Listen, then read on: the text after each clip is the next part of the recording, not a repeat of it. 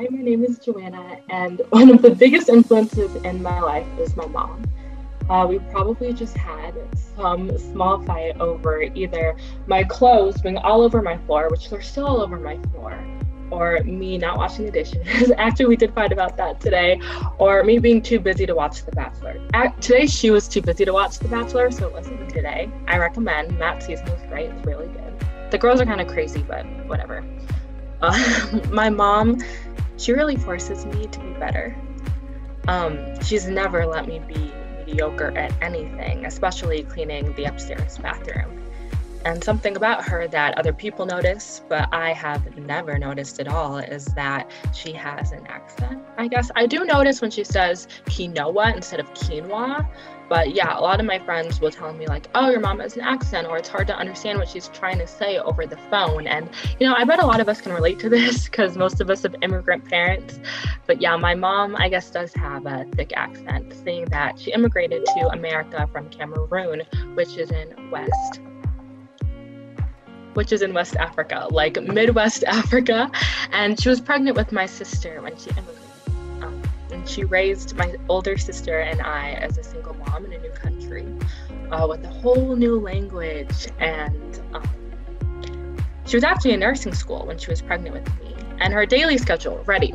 She would drop my sister off at school, and then she would work like a home health care job during the day, and then she would pick my sister up from school, take like a nap in the afternoon, and then once my sister was asleep, she would head to her college courses, and then she would study in the library. So she had to study way more than the average college student, right? Because she was learning English as she went. And actually, at the start of nursing school, she failed. She tells me that she failed a bunch of her tests. And one day her teacher asked her to stay after class because my mom was attentive and participated. And it was known, like if you're continuously studying in the library until 6 a.m., your teachers kind of start to notice. And so her teacher asked her, she was like, why are you doing so bad on the test? Like seriously flunking. And she said it was because of the tests, the format of the tests, how they were written. And tests in America, they're like tricky, and that's fine for the everyday English speaker, but for my mom, that was her undoing when it came to taking the tests. And once the teacher knew of this, a solution was found, and my mom flew her way through nursing school, where apparently, I was the talk of the town. Like, I wasn't even born yet, and everyone was like asking about me. A star from the womb, I know. You can't make it up, guys, you can't. But yeah, my mom would finish studying about 6 a.m., head back home, an hour or two later, drop my sister off at school, go back to home healthcare job, da-da-da-da-da. Personally, I go to school and to my clubs and do my homework, and I'm dead. I'm down for the count. I'm like, this IMSA lifestyle killing me, crushing me. So I can't imagine what that was like for my mom. She's never not taken an opportunity to sacrifice for me. And she's the reason that I know how to work hard, and she's the reason I have any grit at all. How could she not be my biggest influence? Who else could possibly fill that spot? So yeah, she's 100% the reason I am who I am. And she's always going to be my biggest influence, even when she's done with me because I'm too busy to watch The Bachelor. So yeah. I really recommend Matt's season, though.